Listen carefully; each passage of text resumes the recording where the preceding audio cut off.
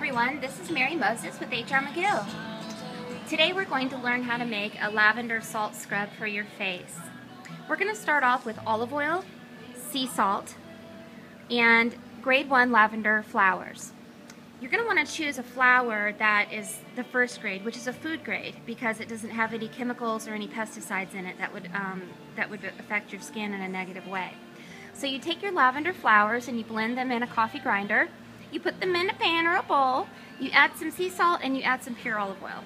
So I know this is a very simple remedy here, but you can also add things to it like crushed up aspirin for salicylic acid and some other things, but we're going to stay simple this time.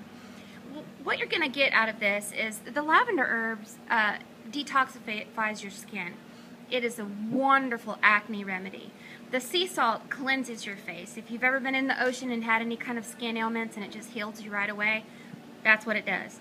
The olive oil on a molecular level is small enough to penetrate deep down in your pores, moisturizing, plumping your skin, making you look younger, and giving you those vitamins and minerals that you lack. So you just mix it up, and you kind of use common sense. If you want it to be real liquidy, you can, and if you don't, don't. And you rub it in a circular motion on your skin, and you rinse off, towel dry, and presto, your skin says, I love you.